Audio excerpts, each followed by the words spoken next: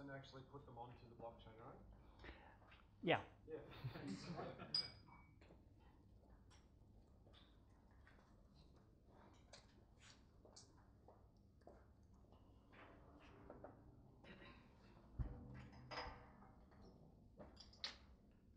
Hello, everyone. It's a good turnout, and thanks very much, Hannah. That was a fantastic intro. Also, especially I see now how important it is for technical people to learn about the law, and maybe also we sort of go the other way as well. So this is perhaps a theme. Let me make sure I get this right. Yeah. So that's just so everyone knows I'm the computer guy. You can follow me on Twitter. That's my name. And here's a quote I want to start us off with. And that is really the flavour of this is everything is happening at once. There's lawyers with trolleys full of paper at the same time as there's blockchain meetups possibly in the same building. So it's not that we have this same technology future. If you see any sci-fi cartoons, everyone is in flying cars and there's no old bridges and everything was just made last week. Well, actually, the future that we will live our lives with, all of the little signals are here today, and so you'll probably see this stuff unfold for the next 50 years in ways that we can't imagine, but when we see it happen, we'll say, oh yeah, that's more of that. And we've probably forgotten how much things have changed. But I'm not going to say any more, because my lawyer told me until I give you my disclaimer. Now, of course, I want to give you enough time to read this smart contract. There you go. But actually, really, a priori, bona fide ad hoc de facto alter ego de jure can veto terra nullius in toto. Ergo, est post facto, status quo persona non grata is quasi ad hominem, innuendo ipso facto. Sui generis, you can subpoena an affidavit if your habeas corpus is found to be compos mentis post mortem. But mens rea is not quantum per se. Caveat emptor, quid pro quo, and vice versa, ad infinitum. So, obviously that is complete nonsense, and lawyers don't speak like that anymore because it's complete nonsense. And the whole point of the language that Hannah was talking about is that people need to understand it. This is one of the things that's supposed to be in the case of contracts. So we've had a bit of an intro to contracts and smart contracts, but I'm here to say that these smart contracts that we're talking about aren't smart. At least not yet. Smart is a brand concept we use to sell electric toothbrushes. And it sort of suggests that we've got artificial intelligence happening just for free. What we need to do is just take contract and smart, and maybe we get, some of these sort of photos, and we just say, job done. Actually, it's not magic. It doesn't. Smart contracts really aren't smart. And from what I hear, although I'm not qualified to make statements of this kind, they're also not contracts a lot of the time. The way I would describe what often is called a smart contract is actually software. Smart contracts are code, and as you can tell from the sort of legalese you hear, the theme of language runs through all of this. Software is made from language. It's not a language that everyone speaks, and it's not a language that everyone likes to communicate their feelings in, but it's certainly used for communication and storing information in the form of concepts. So all of those ideas that are baked into the schedules of shareholder agreements are precisely the same thoughts that will occur to be baked into smart contracts or software, if you want to just call it what it is. And those things will, those thoughts will occur the same way. People will think, oh yeah, but what about those people who only just joined the company? We don't want them to have the same as the original people. Yeah, we better create a new level, a different class. And this is exactly what software developers do all day long. They take these things we call domain concepts or business concepts, and we find a way to explain all that to the computer. But what are we talking about? It's not smart and it's not really a contract. This is the same old thing we've been seeing for a while. And it's automation, so it's using machines to do the jobs that people did do in the past. I imagine that we could improve on those trolleys full of paper. You might have heard of the printer. You could I don't know. Apparently they're not allowed to have them in courtrooms. But it's not just automation; it's also disruption, which is another brand name you should be very wary of. What it really means is that there's a sort of a dramatic change and not everyone's on the same page. It means that people who thought things were going to go this way, they find themselves on their own and everyone went that way. This is the future is here, but it's not evenly distributed. And it's also disintermediation. Being more specific here, there are people, middlemen, people who are doing a job that is really just shoveling stuff from A to B, and we don't always need that to be done. I mean, I'm pretty sure that the people who drove the trucks to deliver the CDs from the factory that printed them to the record shops, those people aren't doing that job anymore. They're doing something else. But does that mean that they don't have a job at all? Well, if they're still driving trucks, then there's other things to be driven. They're probably doing a lot of Amazon work now. What I mean by this slide, and I like to I don't really like to make slides that you just read from. So there are a lot of pictures. And I think my point here is that if you know the movie The Matrix, where this scene happens, it's where the main character... Has everyone seen it? Put your hand up if you have not seen The Matrix. All right, good. So the world is made of rules, made of code, and this is a metaphor, and it's a common theme of the movie. This is really true. This is true in a legal sense, and it's true in a technology sense. And a lot of technologies we don't recognize because they were created many years before we were born. Now, a little quiz. So you know where I'm coming from here. What profession focuses on constructing and interpreting logical structures in an arcane language? Sometimes I'm fairly maligned and socially outcast, tend to be well paid, necessary to deal with today's complex world, and have a reputation for strange fashion choices. Although not necessarily tonight. Any guesses? That's right, lawyers. Tell me that's not a strange fashion choice. So smart contracts, and I will get into some technical detail. I just want to butter you up before I do. So they're smart in some sense. They certainly have the capability of being smart or demonstrating the sort of subtle complexity we expect, where, I know we probably had the experience of using the coin return button on a vending machine. There is some capability built in for exceptional cases, as we would call them in software. So, well, if that didn't work, what we call the happy path is everything works. So the unhappy paths are the ones, and there can be quite numerous, the ones where, if that didn't work, then what are we going to do? We can just go through all of those, and that adds complexity, but it may add sufficient value. So now I want to use as an example what Hannah was talking about, the DAO. So this is not the DAO, the unfathomable force with faithful followers, and not the DAO, a financial concoction that derives its value from other financial instruments, but the DAO, which is in fact both of those things, an unfathomable force with faithful followers and a financial concoction that derives its value from other financial instruments. This DAO is quite interesting from that point of view. I'm not an investor, but of course I'm not providing investment advice. So the model was the corporation, the idea behind the corporation. This is the DAO I'm talking about. In fact, the original idea was called a Decentralized Autonomous Corporation.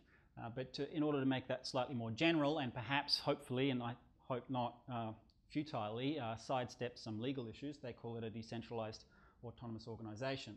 And they propose to have customers. That's obviously where they get their money from, and the customers get the value. This is a very generic term. I'm not speaking for them. They have shareholders. This is also, I think, not what they call them, because there are all sorts of securities law that use terms like that. And they have contractors. These are all kinds of suppliers. So employees, suppliers, or what they call contractors. And what's interesting about most corporations, which also follow this, is that then they have a jurisdiction in which they operate. So this is where things start to get funny, because the DAO really doesn't want any of that. And it wants to also be capable of working where there is none of that. And there may be some places, I don't know, space or some places where there isn't a jurisdiction. But again, not being a lawyer, I'm not going to be the one to tell you that. So in a jurisdiction, you'll have a government, typically, or some kind of governing thing to interact with, and of course you have to pay your taxes, and that's probably the sort of significant component there. But you also have laws and regulations that govern the activity of that corporation. That's as much about that shit that I understand. So now on the technical stuff. The DAO, which follows that same process, is actually a venture fund, really. I mean, when you look at it, it's pretty much a venture fund. It has collected a huge amount of ether, which is, let's just say that's money, equal current, in today's prices that are currently about $147 million US, although earlier in the week it was over 160 something, and they're still raising money. So it has a fundraising sort of early bird discount process where tokens, like shares, these are called DAO tokens, you buy them by sending your ether to an address. So just as if you were to buy a cup of coffee with, I hate the buy a cup of coffee example, beer, with Bitcoin, you squirt Bitcoin at the QR code. If you've ever done that, that is exactly what you do in order to get in on this, which again, I'm not advocating anyone does. But obviously plenty of people have, and so you'll pay more than the people who paid in the beginning of the fundraising process, which is about 4 weeks long, I think. Actually, I'm not sure exactly. But we have the code, and I can show you that. So it also has proportional shareholder control with very specific thresholds and ratios and equations that are in the white paper that describe it. But it doesn't matter what the white paper says, because the code is the thing that really defines that. Nobody operates the company in that sense. The shareholders interact with the company like they interact with any app. It has quorum thresholds, so if, say, people want to liquidate the DAO and get their money back, they can do that, or they can vote to split it and vote to have money go to a certain project. And the typical process is that somebody will propose a project. They'll make a proposal, and they'll say, I've got a great idea, we'll build a new version of the DAO, or some modification to the DAO. We'll add some capabilities to it, or we'll add some user interfaces that allow it to spit out bits of paper that satisfy Australian government standards for shareholder registers or something, and that will have some utility, and the people who own it will go, yeah, no, that'll be great, because then we won't get sued by those guys, or whatever it is. And so they will all decide, or some of them will decide, others won't care. And the software has, in that smart contract, all of the rules for how proposals like that one and any other one will be either enacted, meaning that the funds will be transferred to that proposer, or not. And there's a timeout threshold, all that stuff. I'll show you the details. There's also some protection against what's identified as a significant potential attack, which is the majority steals from the minority attack, which is the first thing that came to my mind when I was reading it and thinking, I know what I'm going to do. I'm going to propose that all of the people who are watching, what's happening, all of the voters, give all of their money to this new organization, which will then return it all to them. Anyone who doesn't vote for that won't have given their money to this, but their money will have been given to this on their behalf. So it will disadvantage those people who didn't vote for it, and so it's in that sense a liquidation.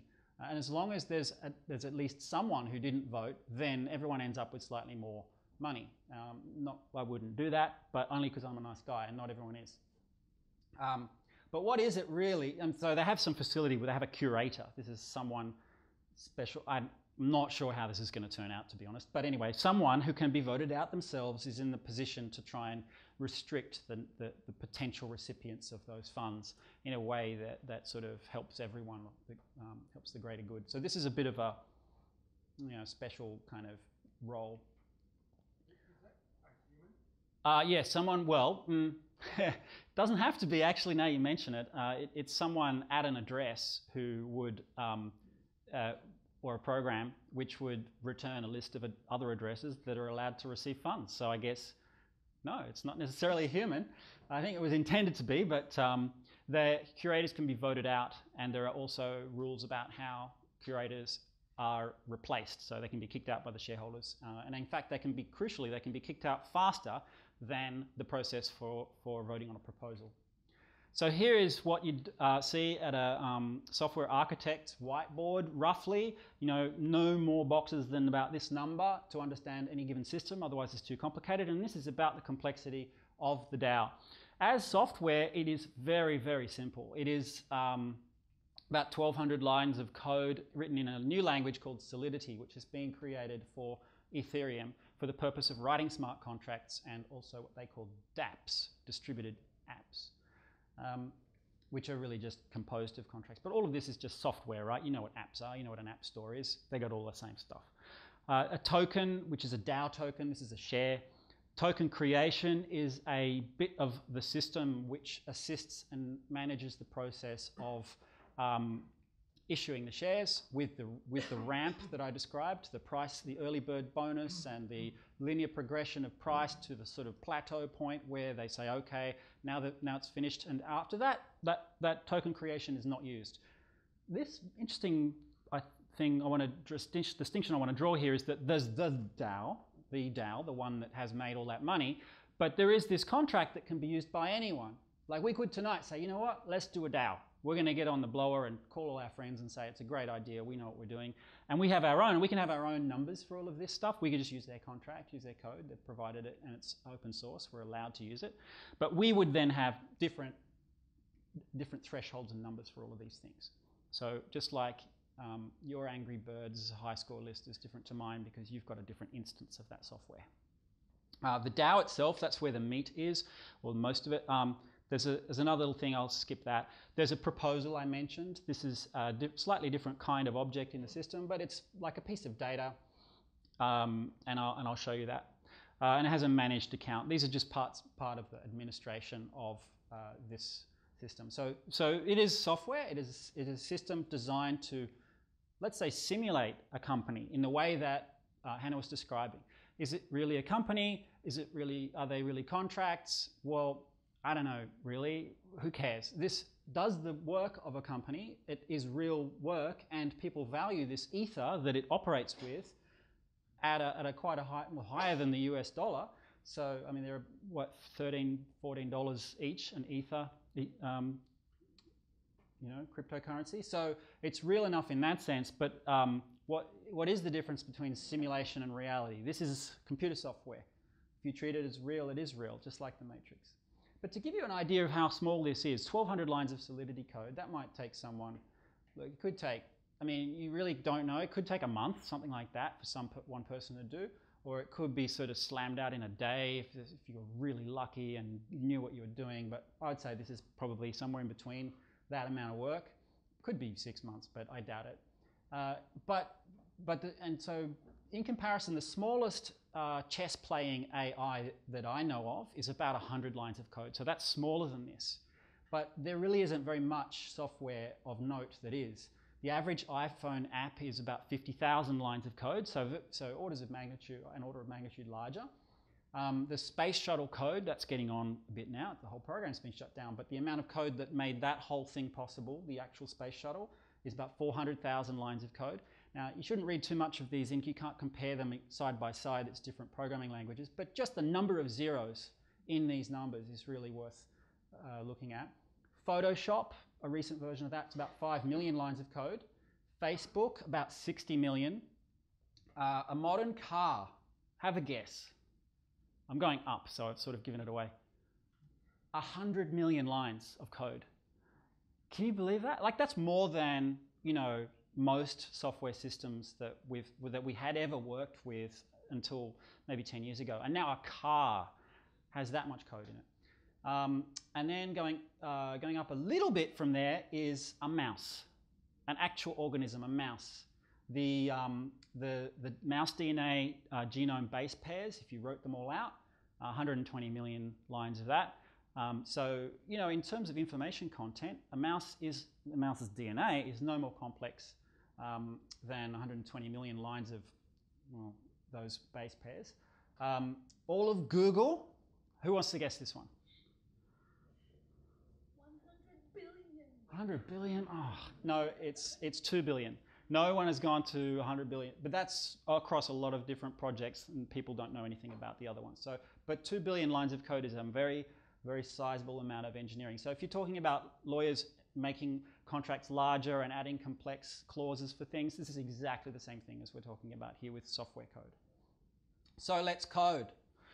I'm going to show you, let me make sure this works. This is generally regarded to be a completely bad idea to do live coding, to look at code. So I'm not actually going to try and make novel code work, but I am going to show you the code of the DAO. So we have,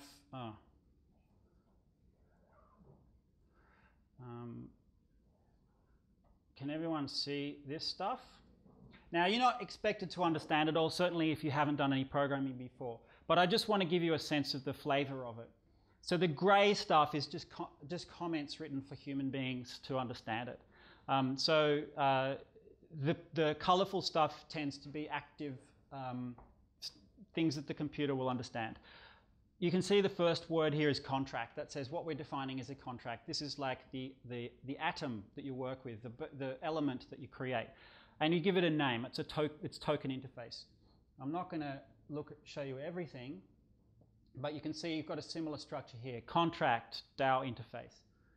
And when it has, in this particular example, and actually I should say this possibly may not pass code review where I'm from, but this is how they've done it. It has a convention which interface, when it says interface, it's more of a declaration, this is what we're going to do, and then when it doesn't have interface after it, it's actually doing it. Here is a list of the things I was talking about before. Remember, the color is the active code, and the gray, if it comes out for you at the back, the gray, which has these / characters at the beginning, it's just a note for anyone who happens to be reading it. And there's lots of notes in here because it is intended that people would learn from it. So here is a thing called creation grace period, 40 days. So we can make, if we wanted to make our own, we could just type in here and make it, let's make it more. 140 days. This will change the behavior of that contract. Now you can actually, probably what I should do is not spare you from going through any more of this, because like I said, there's about 1,200 lines here. Here's a proposal. The recipient, the person, this is the stuff to do with the curator. The amount, this is all talking about an amount of ether. This is the currency that it works with. Is the proposal still open? Has it been voted on, and has it been accepted or rejected? This is a bool, which is true-false value. So we're saying there's a true-false property of this thing, and if it can only be true or false, and if it's true, it indicates that it can be voted on. If it's false, it indicates that the voting is finished or has been cancelled. So I won't go through any more, but we can certainly look and see exactly how this works.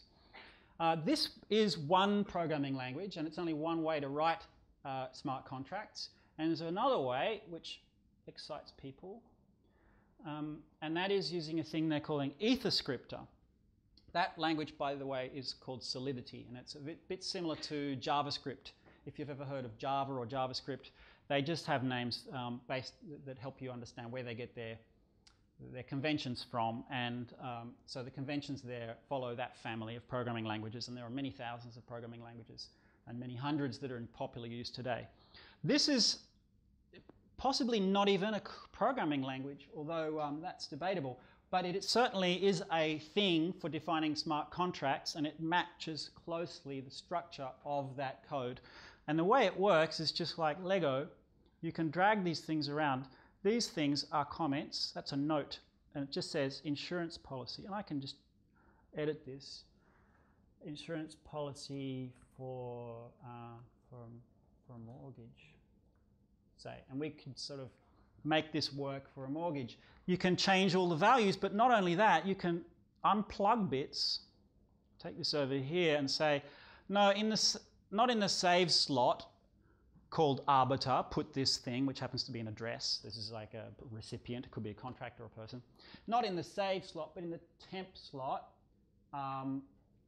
This is another piece of puzzle plug stuff. We can go, actually, we want to get the contract caller and put that in there.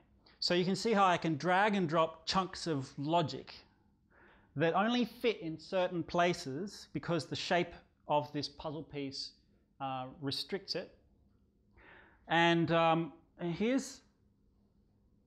you can see here's here's an example of it says or, when, so this is a condition, or, meaning either of these two possible outcomes, the contract caller equals, well, that could be not equals or less than or whatever, data that's sitting at the save slot called arbitrator,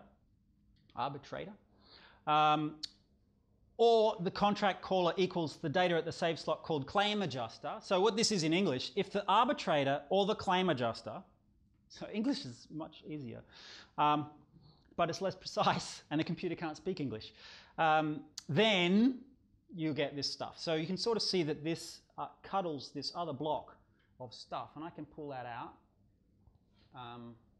Where was I? Yeah, so from here down, this is what happens when those two things are true. So this is, maybe this is less hostile than the code I was showing you before, but this sucks too. I mean, you know, imagine trying to work with this. But what we're going to see increasingly is that you'll have technical lawyers and lawyery technical people, and they'll form this superhuman who will rule the world in the future. That is almost certain, I think, because this is not only does this accurately describe, say, to us, I mean, just grant me that, some kind of insurance policy. Let's just say that's true. It's way better than that. This actually implements, executes that insurance policy completely hands-free, automatically. Nobody needs to be involved except at the designated exit points. And these here, arbitrator, claim adjuster, these are, in this particular example, happen to be things where the contract calls out and says, hey, human, help me answer this. Which way do we go here? Because the contract's reached a point where human judgment's required. You know, press 1 to, you know, whatever it might be. I don't know, but it can certainly work like that. That'd be horrific in some ways, but certainly it could be a lot more efficient for a lot of different kinds of sort of business scenario that are currently handled very slowly and very expensively with lawyers who could be doing something less automatable. So that is actual code, and we can get into some questions about that if you like. Let me just, I can only do one thing at a time, and it's going to be use my computer.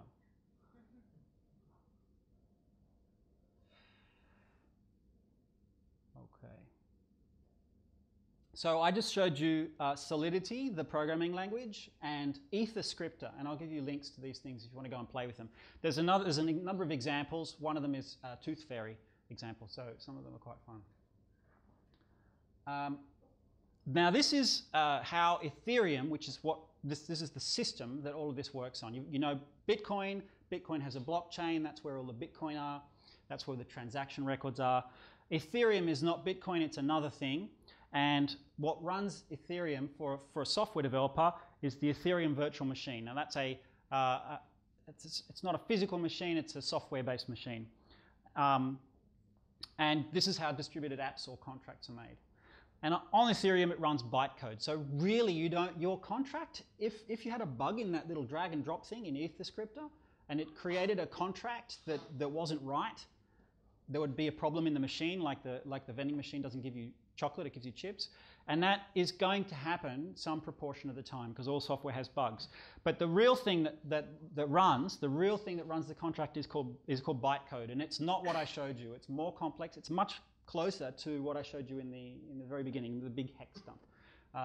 So it's good to know that the reality down there, where it actually defines the behavior of the machine and executes the contract, isn't what I showed you. That's written for humans to make these smart contracts, and if there's a problem in translation, then you'll get a problem there. Now that machine has been built with programming languages like C++ and Go and Python, and there are multiple implementations of it.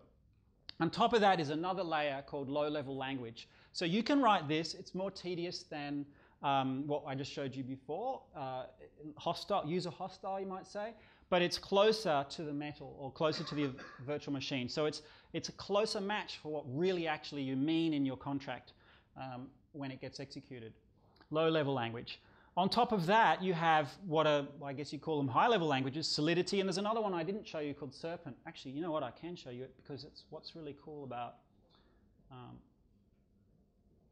that. Again, one thing at a time.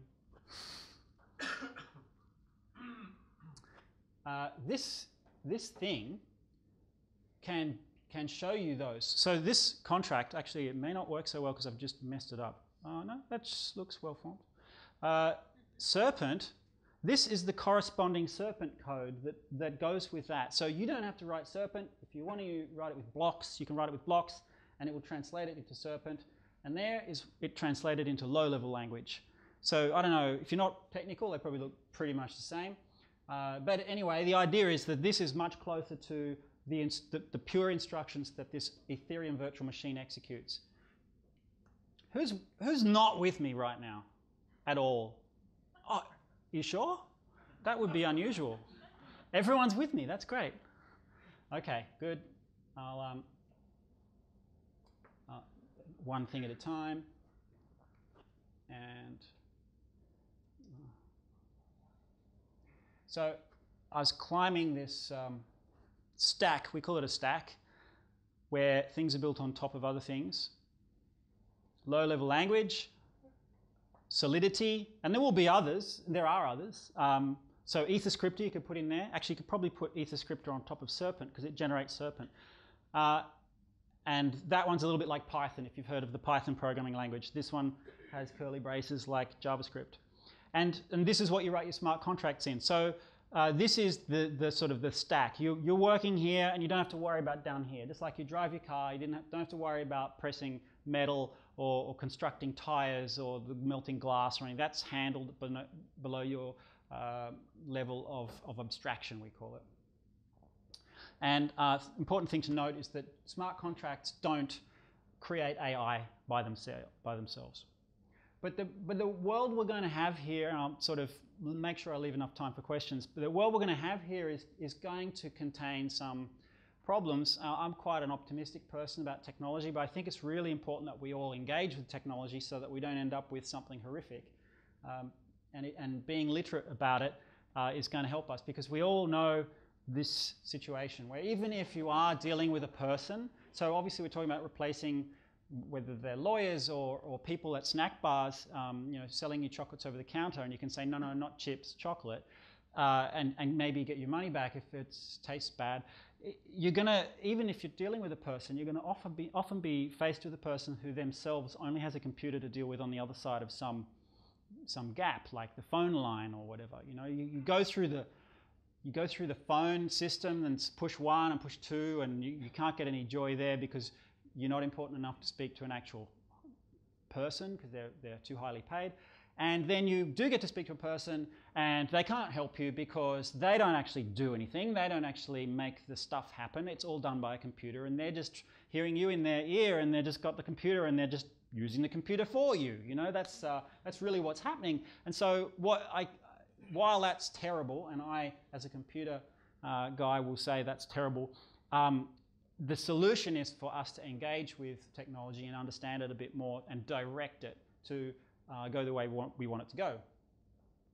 So coming back to smart contracts, I think today smart contracts are better than contracts under certain specific situations today. And I would say this is a sort of growing area. Marginal activity is probably a weasel word for this, but let's say things that may not all be legal, like buying and selling bubblegum in Singapore, that's illegal, that's not allowed. Or even if it's legal, but it's still problematic, like in the US I've heard there's a lot of medical cannabis sort of companies that can't get bank accounts and stuff because they're seen as a risk category and nobody wants to touch them. Also, places where law breaks down, is where there isn't reliable law. And actually you could sort of say the criminal underworld as well. I mean, this is a massive industry. There are lots of uses for the technology that are illegal. So if we're interested in the potential rise and further development of this technology, we can't pretend that that doesn't exist. I mean, the Silk Road is a perfect example of a thing that grew Bitcoin while being supported by, this is an underground drug market. Everyone has heard the news about it, right? That's why we have to use the term blockchain now. Thanks. You didn't buy your drugs with blockchain, did you? You bought them with Bitcoin. That's that. Done.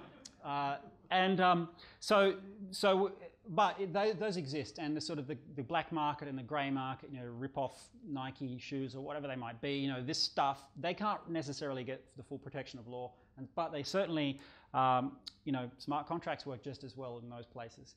Also, where you have a long tail, my favorite example of this is YouTube. Here's an idea for a business. We're going to get random video from loads of teenagers, and we're just going to put it online, and people are going to watch that instead of professional grade TV.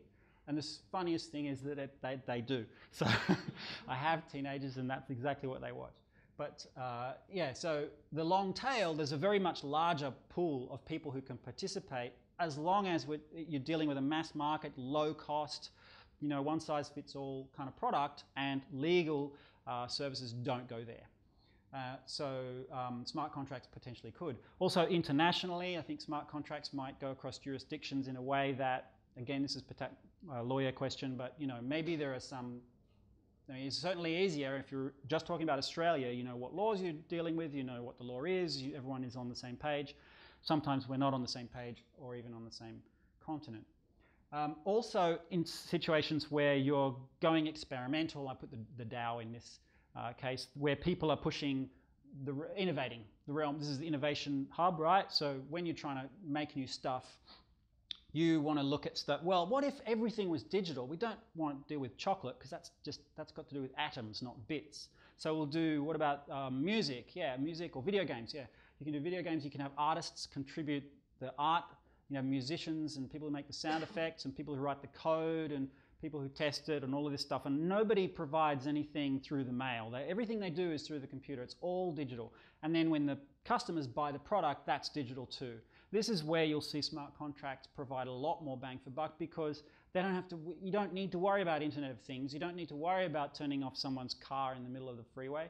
The physical reality is quite messy, and we can make things quite neat if we just stick to the digital realm and then work out how it works there. I mean, we do, who doesn't have a smartphone in their pocket right now? It's going to be a minority.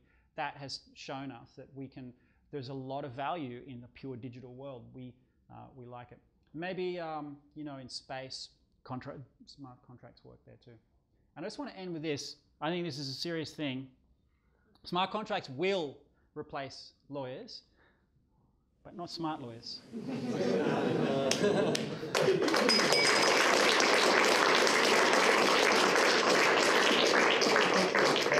So anyway, we can go deep on the technical, or maybe afterwards. We've got 5 minutes. We're going to do a couple of questions, 5 minutes worth of questions, and then we'll have another few minutes of networking, and then we'll go across to the Shelbourne, which is just across the road here for drinks.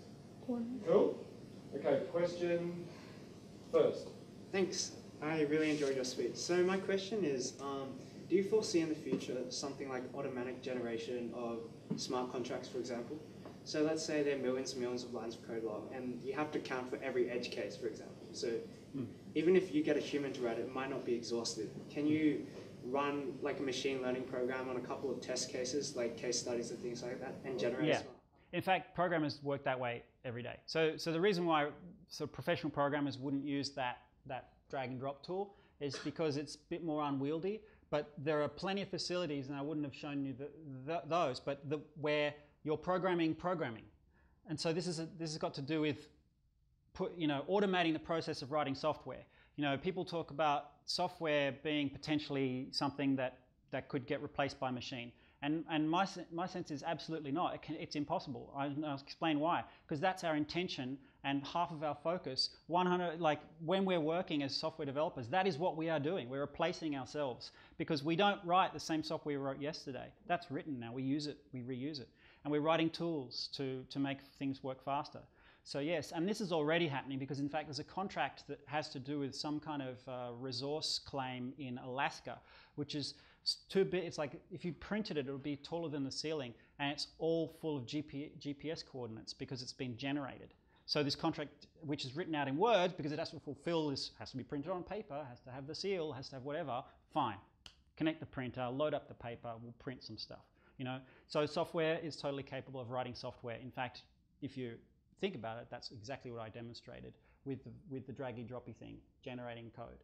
We could put a loop on that and generate as much code as you want. Whether it does what you want, that's where your problem is, and that is probably something where those high-paid super people who are both lawyers and technical will come in, because they'll be able to solve that problem. But it's an ongoing problem.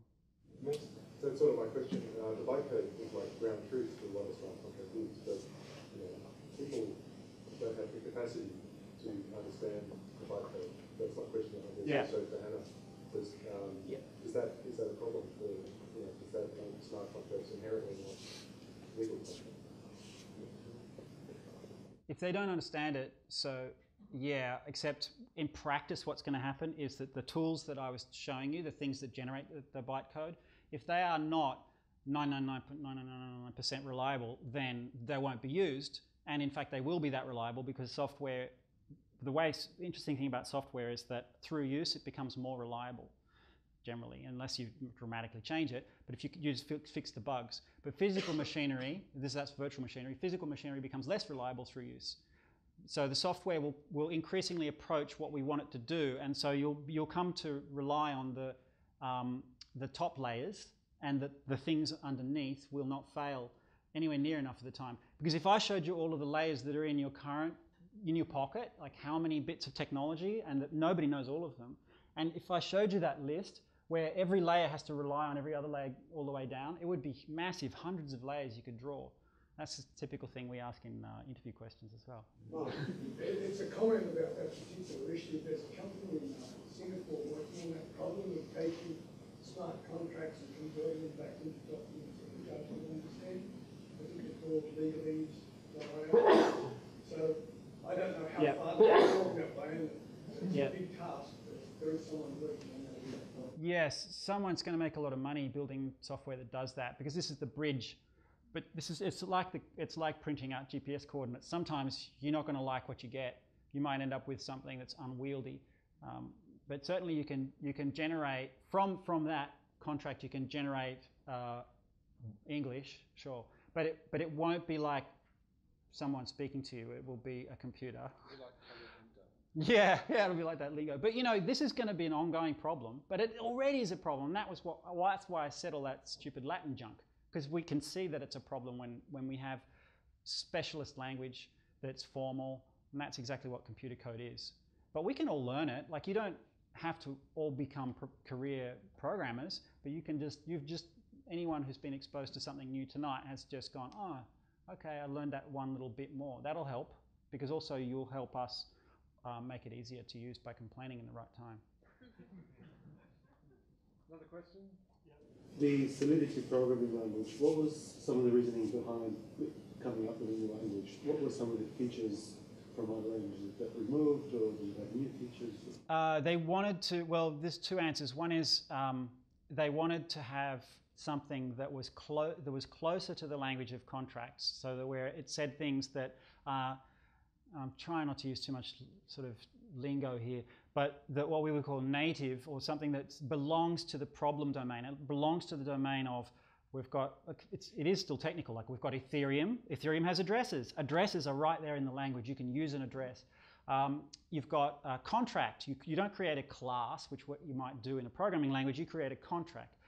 You have, an address in there is something that's special. Now, an address in Ethereum happens to be a super big number.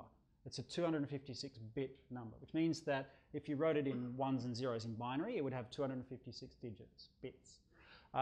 So that's a big number, but it's not just a number, because numbers you can multiply together.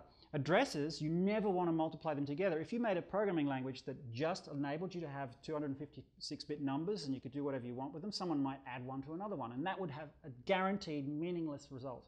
So why not make it impossible and have a thing called an address? So that brings you closer from general purpose programming to the special purpose of contracts. One last question. So with smart contracts, where you've got contracts that can interact with other contracts, and they've got financial class as well, you care to comment on maybe emergent intelligence? Yeah, not quickly though. Wow. So, yeah, the problem, this is why I said it's not magic. There's nothing that new in having a smart contract programming language. So we've got programming languages.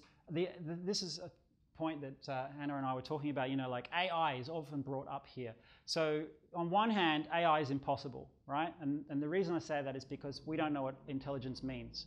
At one time, it was if you can do calculations, you're intelligent. Well, then when computers started doing calculations, they said, no, that's not it. It's being able to play chess.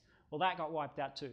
So we keep moving the goalposts because when we face a computer, we're going, it's very quick, but it's so dumb, you know? And we know that because what we're using it's not human, right? Doesn't have a face and stuff like that. That's just where we're going with this emergent high intelligence. So in that sense, it's impossible. The other side of saying is we've already got AI, okay? Because AI is happening layer by layer, increasing the sophistication of our systems now to 2 billion lines for Google. Google is it seems to know what you want a lot of the time. I mean, it's quite good, isn't it? I mean, that's better than some people I know, you know? So the question is, can a computer do this as well as a human can do this? And when this is drive a car, that's what we're talking about these days. 20 years ago, it was like play chess, you know? So we're just going to keep on coming up with these new things to automate. And this has been going on throughout history since, you know, the invention of the wheel. You know, we don't need people to carry stuff anymore. Smart wheel. Yeah. Who's smart in front of it? Thank you, everyone. Thank you, Chris. And